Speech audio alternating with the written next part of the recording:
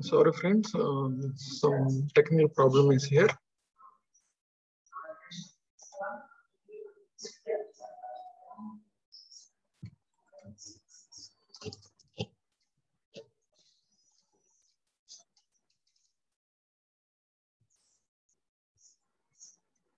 Okay, technical factors. So, by using this system, high expectations of a consumer, we need to reach the customers' expectations by using our technology. And for social changes, the social system, we can adapt excellent superb system for developing out of the society by using our technology. And coming to the economic implications. So here, increase the productivity and need to spend R&D activities. R&D means research and developmental activities. Next, job becomes intellectual. So by using the technology, economics implications, economies implications means to improve the performances of each and every business activity. That is called as here economies, not the economics, not the economy. Economies. Economies means improve the performance levels, improve the performance levels in our organization for each and every business activity. So having the techniques and plans for improve the performance of each and every business activity is called as here economies. So these are the different few activities in our organizations. So first one is here, increase the productivity. Productivity means here, produce more with minimum cost. Produce more with minimum cost is here, productivity. And next, need to spend on the R&D activities. R&D activities means research and developmental activities. So here, research and development means these activities and conducting the survey or research. Conducting the survey or research is for to solve the company's problems and to achieve the company's targets. For these two things, we need to prepare and we need to conduct the research or survey.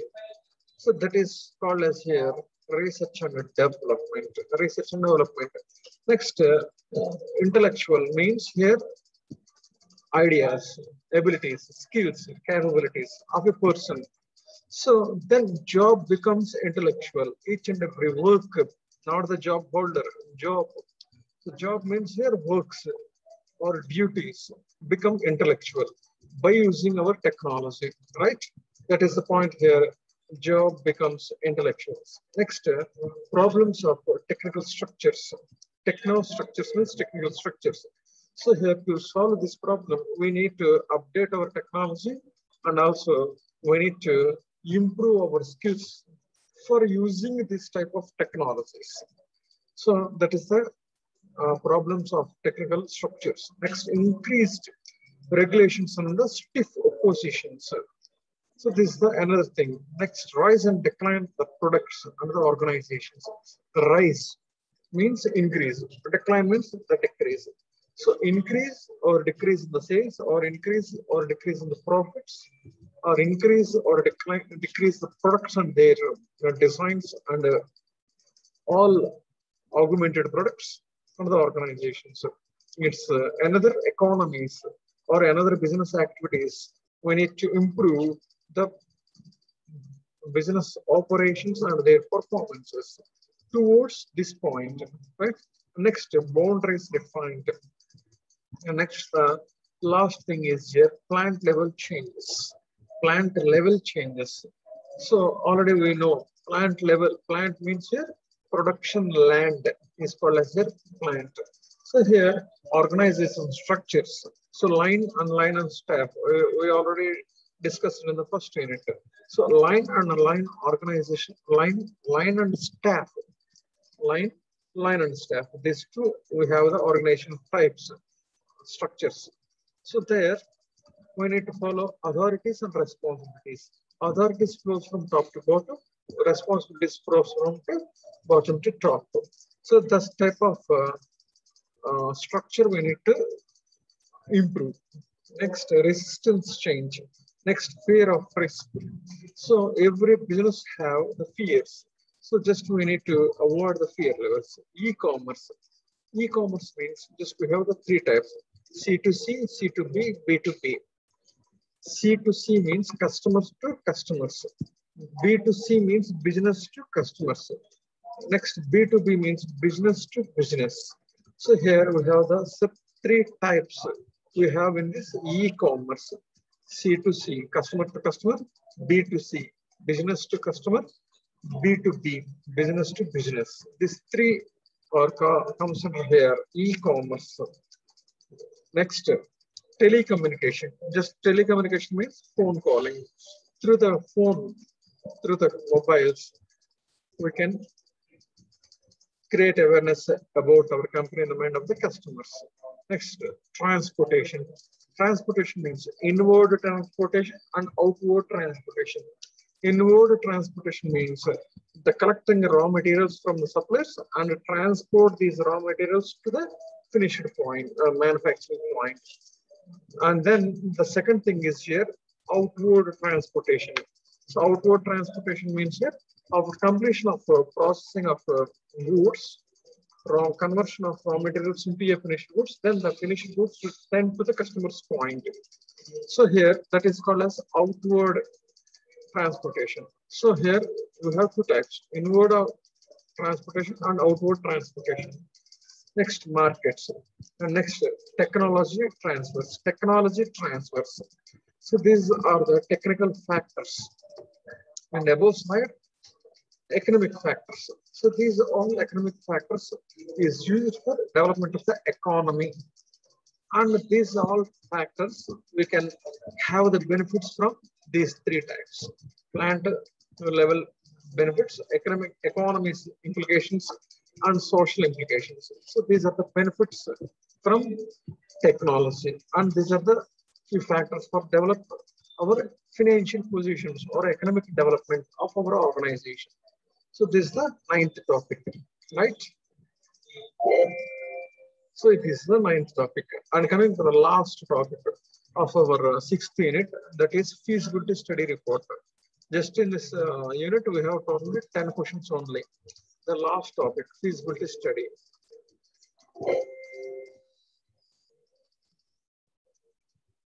So look at here, the feasibility study. So here, feasibility means the possibility or practicability or achievability study. So possibility study simply. Feasibility study means simply possibility study. ఆ పని మనం చేయొచ్చా చేయలేమా అని study చేస్తే దాన్ని మనం possibility study లేదా ఫీజిబిలిటీ స్టడీ అంటాం. So just to have a target, we need to achieve that particular target. So here we need to plan for some specific future course of actions or activities. So if we follow those plans and activities, then automatically we can achieve the target. So here feasibility study means, is these all activities or these all plans are practicable or not practicable? These all plans and business future course of actions are possible to do or not possible to do. That type of study is called as here feasibility study report, right?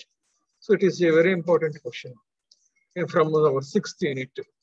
ఏదైనా మనం target set చేసుకుని ఆ target reach అవ్వడానికి కొన్ని plans కొన్ని activities prepare చేసుకుంటాం. ఇక్కడ feasibility study అంటే ఈ బిజినెస్ యాక్టివిటీస్ ఆ ప్లాన్స్ పాసిబుల్ అవుతాయా అవ్వా, ప్రాక్టీస్ చేయడానికి యూస్ఫుల్ గా ఉంటుందా ఉండదా. సో ఈ ప్లాన్స్ మనం ప్రిపేర్ చేసుకున్న ప్లాన్స్ అండ్ యాక్టివిటీస్ మనం చేస్తే మన టార్గెట్ రీచ్ అవుతామా అవలేమా అన్నది స్టడీ చేయడమే feasibility study report. Okay, so just studying and just checking each and every business activity and each and every plan to reach our targets. So here we need to check these plans and activities or future course of actions are possible to do or not possible to do, or practicable or not practicable. Just studying of these things, possible to do or not possible to do, of these plans and activities for achieving our target. This type of study is called as their feasibility study, right? Oh, okay, look at here. Research carried out to determine whether to go ahead, whether to go ahead or not. ముందుకు వెళ్ళొచ్చా వెళ్ళలేమా? To go ahead with a project that is under consideration based on such factors as the marketplace, the competition, the availability of technology, the manpower, the financial performance, financial levels. In this finance, manpower means employees, the technology, competition, marketplaces, these are the such factors. So based upon these all factors, we go ahead or not go ahead. మనం ముందుకు వెళ్తామా వెళ్ళలేమా వీటన్నిటిని మనం mind లో పెట్టుకొని ఆలోచిస్తాం. So now coming to the feasibility study types. So an analysis of a proposed project to determine whether it is feasible and should go ahead or not. So here we have 4 types of feasibility studies. So first one is economic feasibility study, technical feasibility study, operational feasibility study, schedule feasibility study. So here we have 4 types of feasibility studies. So listen carefully. We have the Google form, right? So economic feasibility means, economic means financially, receipts and expenses. మనకు వచ్చే డబ్బులు మనం పెట్టే ఖర్చులు, receipts and payments. Just studying here. So same way here, cost benefit analysis. So how much cost we expenses we incurred and how much benefit we will get. And the పెట్టాం and the profit. So how much cost we incurred and how much benefit we will receive. That type of checking or the type of analysis called as here economic feasibility study. Next, technical feasibility study means, so how we have the technical power, how the level of technical support we have. So technical feasibility, risk assessment and the solutions. What are the risks we need to face, we have, and how to solve the risks and how to solve the problems. So that is here risk assessment and give solutions to the risks facing by the company by using our technology. So that is technical feasibility study. Next, operational feasibility means, operations means processes, conversion processes. So conversion of raw materials into a finished goods, So each and every operation, like mission 1, mission 2, mission 3, mission 4, we have the different sections. So these all sections, what are the processes we have and how to improve the processes when making of our production, right? So that type of operational studies is called as here operational feasibility. So controlling and improve the efficiencies and the services and the production plant. That is operational feasibility study. Next, scheduling feasibility study. Already we know schedule means timetable for each and every activity. So for 1 week, how many products we need to produce? For 1 month, how many products we need to produce? For 3 months, how many products we need to produce? For 1 year, how many products we need to produce? So this timetable is called as your schedule. So here timely estimations and optimizing the resources. So based upon the time and by utilizing the resources, 5 M's, and we can make a timetable or schedule for production, right? So these are the 4 types of feasibility studies we have. Next, coming to the process. So this is the process. So first of all, determine the scope or market or purpose and the directions. First, we need to set the targets. We need to set the purpose to study the feasibility study, right? And then, so these are simply we can set the vision or targets. So based upon the purpose, scope, market directions, based upon these all things, we can set the vision. Vision means the target. First of all, we need to set the target based upon these factors. First of all, we need to fix the target and then conduct the research or survey.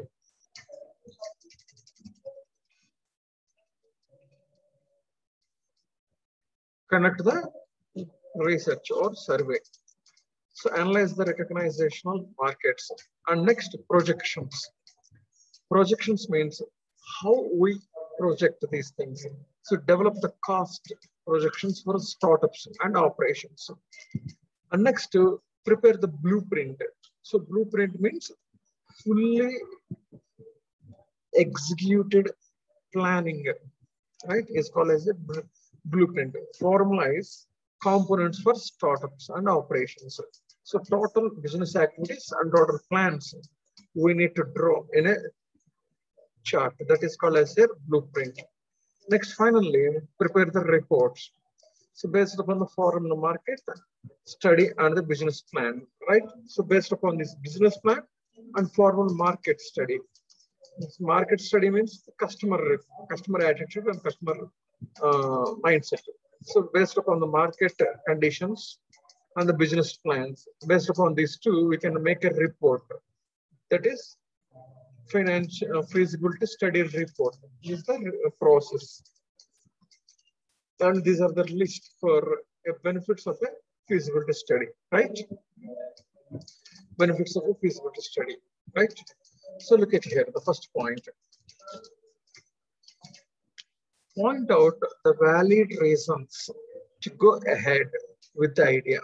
So through this feasibility study means possibility to do or not to do, practicability or not practicability for achieving of our targets, right?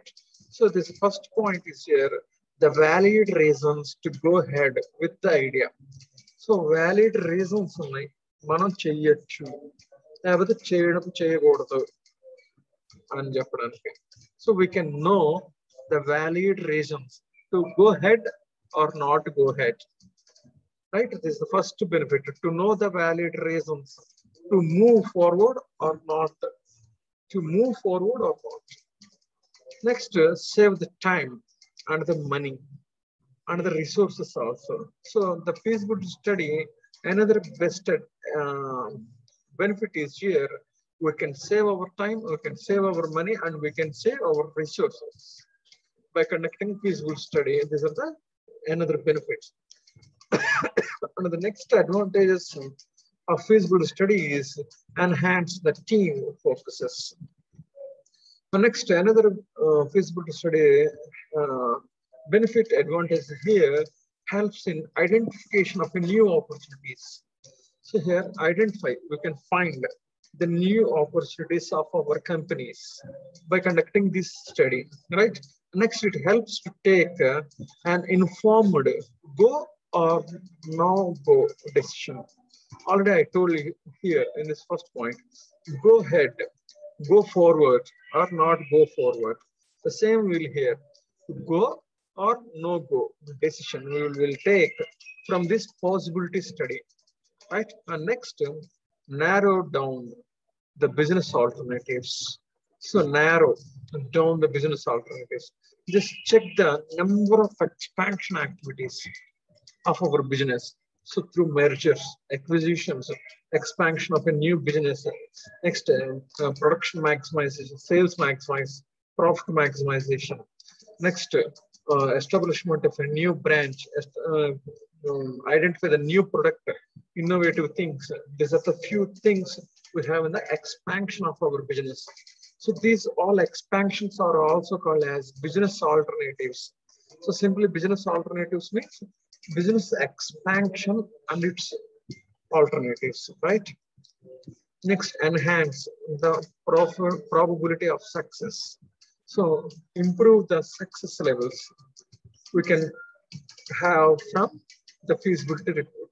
And another benefit is here, helps to make clear future growth plans. Clear future growth plans of our company through this feasibility study. And another advantage here adds the value to funding the pitches. So simply add the values of funding. So funding means we can have additional funds through equity shares, preference shares for expansion of our business. Next, last thing, the benefit of feasibility study is here helps to make realistic assumptions. Realistic assumptions. We can make assumptions. These assumptions are realistic. So these are the benefits of feasibility study, right? So simply, feasibility study means the possibility to do the tasks or not to do the tasks. So these are the types: economic feasibility, technical feasibility, operation feasibility, scheduling feasibility. And this is the process. And these are the few benefits, right? Up to now, we discussed the 6th unit in the name of economic and technical factors, and we completed a feasibility study. So up to now, we completed 6th unit totally, right? So these are the questions, and we discussed entrepreneurship, skills functions, self-employment schemes, financial services, EDP programs, qualities of entrepreneurs, EDP stages or phases, and next startups. Startup means a new business starting, startups, new business establishment, and the new business establishment process. The next advantage, disadvantage, economic factors, technical factors, and feasibility types, processes, and benefits. Right? So these are the topics we discussed in these 6th unit, right? In the next class, we entered to 5th unit of our IMST, right? Due to technical problem, you should okay. Stay home, stay safe. Thanks for listening, guys. Be careful with Corona and be well prepared for your exams. Okay, thanks.